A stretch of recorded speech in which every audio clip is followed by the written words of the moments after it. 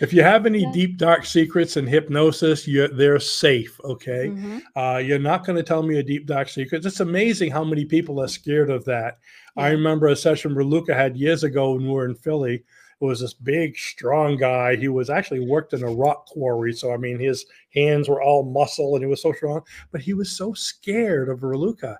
And we Yeah. didn't know why. And after a while, that's what we found out is he was afraid he was going to say things that he didn't Yeah. want her to know, especially since he had his fiance right there with